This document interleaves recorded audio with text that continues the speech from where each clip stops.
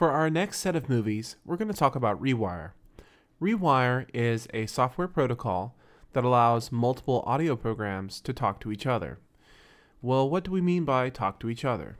Here in this case, we're talking about these programs sending audio between them and also control information. We're using Pro Tools as these are Pro Tools tutorials, and we'll be using Reason 4 and Ableton Live as our Rewire applications.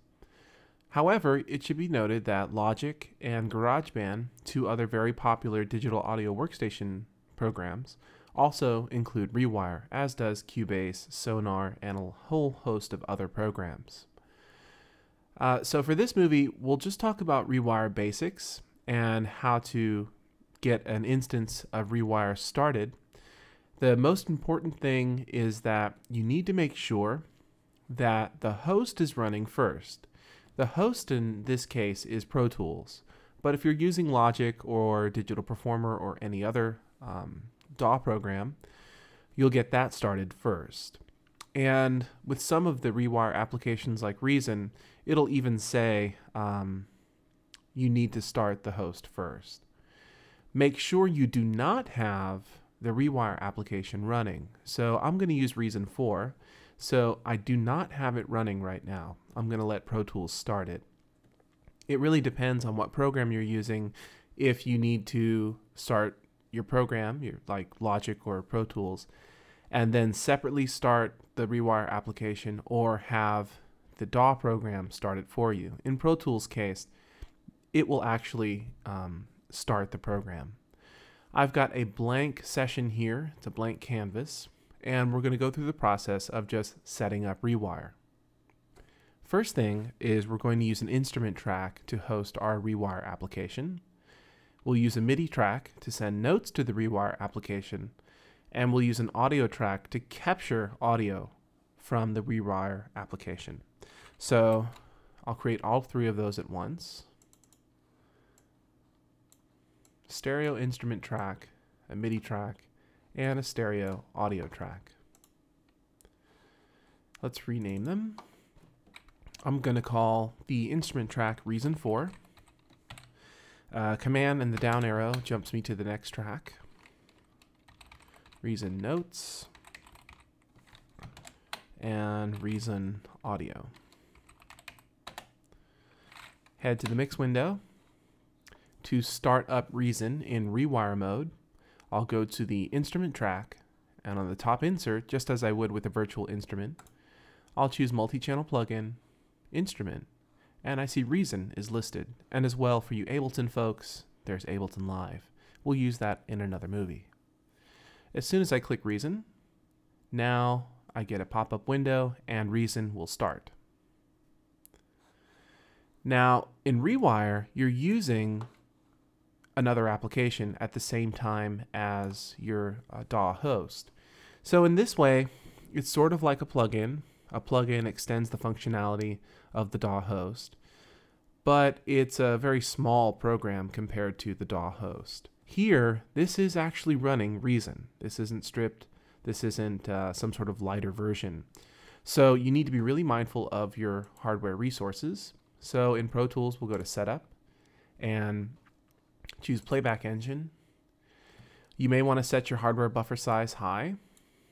If you've got multi-cores, you can set your processor cores higher or lower. I would recommend setting them lower, especially if you have 4 cores like this machine does, because you don't want all the cores devoted to just Pro Tools. You want to leave some room for the Rewire application. And as well, the CPU usage limit should be set lower, so that way Pro Tools doesn't hog all the CPU. I find 70% in this case is going to work well for me.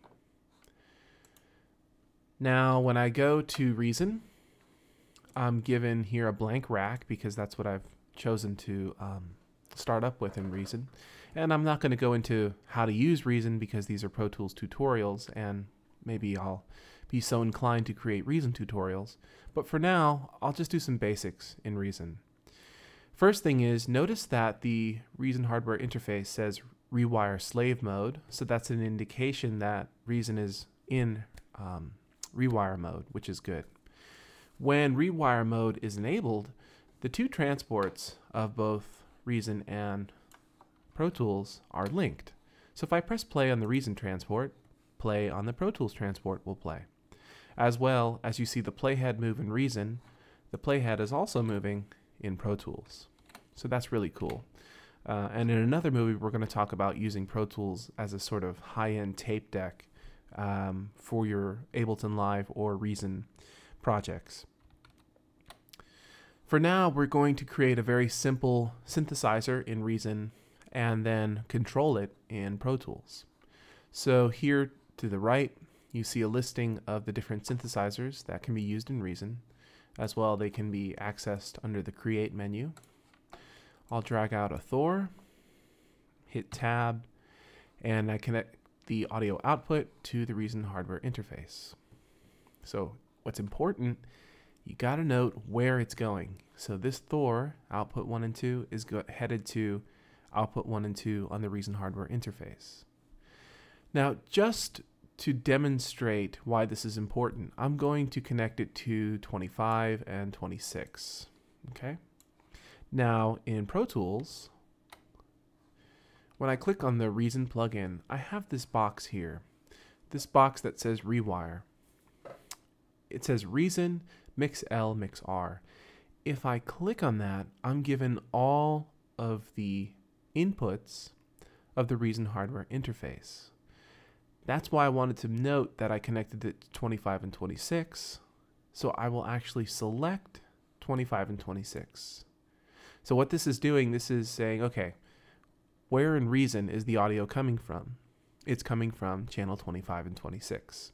And as you would guess, you can actually have multiple instrument tracks taking inputs from various parts of the Reason hardware interface. So you can get some discrete mixes. Now that I've got that set, I'll tab back over to Reason.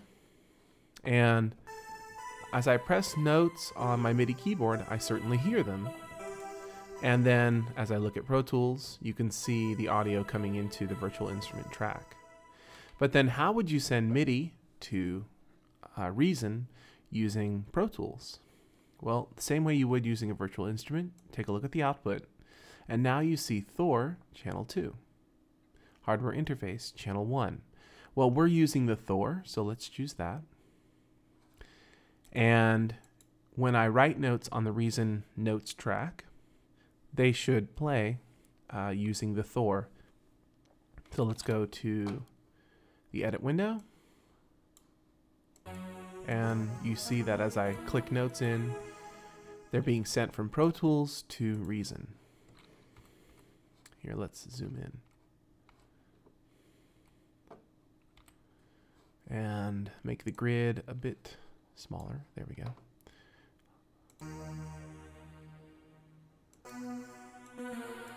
And now when I play, I can use Reason as a virtual instrument, essentially, compose all my notes in Pro Tools, and then, take advantage of all the sounds in Reason. Why this is beneficial is that software is expensive, and certainly there are means to attain software that are not necessarily kosher and legal. But a lot of, and I want to say that I don't condone that, but a lot of workstation programs will ship with things like Reason Adapted or Ableton Live Lite. And through using Rewire, you can actually use these programs in combination to expand your sonic palette without having to invest any more money. And in Reason, there's a lot of software instruments. There's a lot of combinations to do. I mean, it's a separate program, so it would require a good amount of study. But you actually have a lot at your disposal without having to sink some more money into extra plugins. So we'll get into, in the next few movies, sort of methodologies for using Rewire and mindsets. That is, when would you write notes into Reason? When would you write them into Pro Tools? For instance, if I tab back over to Reason, I can actually write notes into Reason and they would be played back. It's sort of like when we were using Structure Free in the Virtual Instrument series, And you could mute or solo in structure free, or you could mute or solo in the mix window. You want to develop a single methodology that you're consistent with. But I could write notes, and they would be played back both in Pro Tools and in Reason. So that's kind of interesting. And when we talk about using Reason or Pro Tools rather, as a virtual tape deck, this will become really clear.